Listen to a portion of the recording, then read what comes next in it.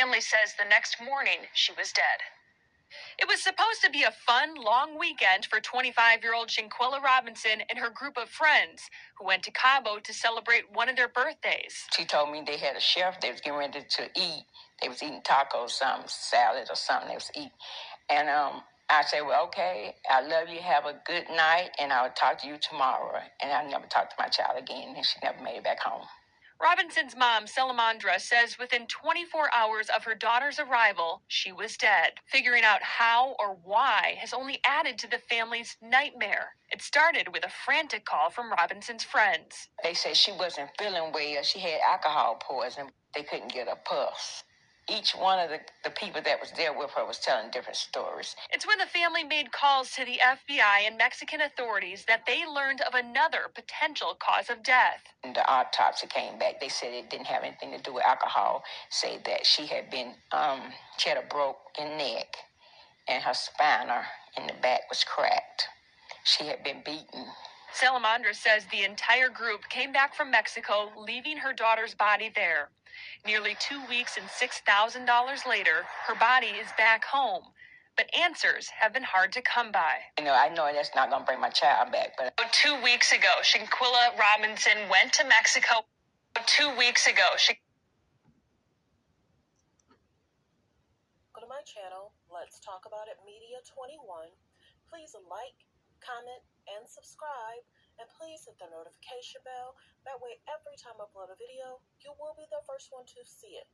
Note, all comments are alleged in our opinion and for entertainment purposes only, where we discuss celebrity news, celebrity gossip, what's going on IG and Google, and what's the hot topic for the day or the week. Fair use. Copyright disclaimer under Section 107 of the Copyright Act of 1976. Allowance is made for fair use for purposes such as criticism, comments, news reporting, teaching, scholarships, and research. Fair use is use permitted by copyright statute that might otherwise be infringing. All comments are alleged in our opinion and for entertainment purposes only. Thanks for tuning in. Thanks for supporting the channel. Don't forget to make comments, but be kind, and also hit the notification bell. Prayers and condolences to the friends, true friends, and family in regards to what transpired. Let me give you a general of what many people have reported. They went on the trip.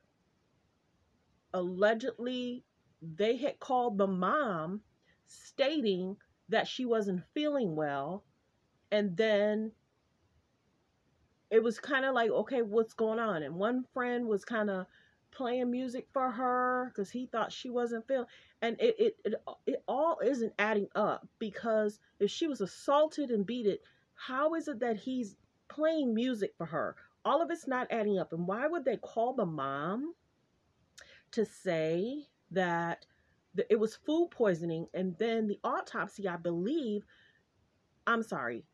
it was in regards to alcohol. She was poisoned by alcohol or something like that. But then allegedly they come back, they bring the luggage back to the family, but then they're also at the family's house still saying it's alcoholism poisoning or something like that. How could you sit in front of that mom and say that?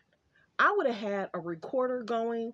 I would have had the police there. There's no way you gonna come up in my home and the last person that saw my daughter and you just gonna be up in my home? No, I need the police here. I need FBI here, because there's no way y'all gonna come back, leave my daughter, and then I don't really know. And she had seemed fine. Oh, we made it. We about to make tacos. Things seem fine.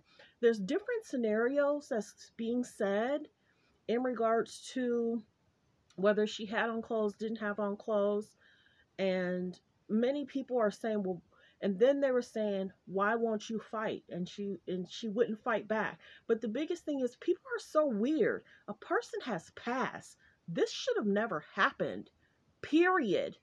What sick-minded person thinks that you're going to get away with taking someone's beautiful life? And people are, is it jealousy? Is it that? Someone did this. And then they called the mom and said it was this. And then they went to the mom's house. That's the bigger picture, that there's lies that's going on, and then you're in the family's home. That's the bigger picture. That's the sad part. You leave her there. You don't even wait for the family to get there. Excuse me? That's, to me, everybody, be careful who your friends are. Focus on healthy, safe relationships. If you see some side eye or weirdness going on, I'm not certain why the altercation happened. I'm not certain why they didn't fight back. We don't know what. I mean, there was even saying that there was a video and nobody helped her. That's the sad part. Why didn't someone help her? Why is people standing around? I can't even watch the video. I don't even know where it's at. Not even gonna look for it. But my condolences to the family. Prayers go up to them to get through this situation. Everybody's trying to put in what their thoughts and feelings are. We have to wait for the investigation. We'll find out more. Condolences to the friends and family. There's so much going on in the world. There's some sick people out there. Everyone, focus on healthy, safe relationships. Be loving, be kind, be around people that's strong in mind, body, soul, and spirit.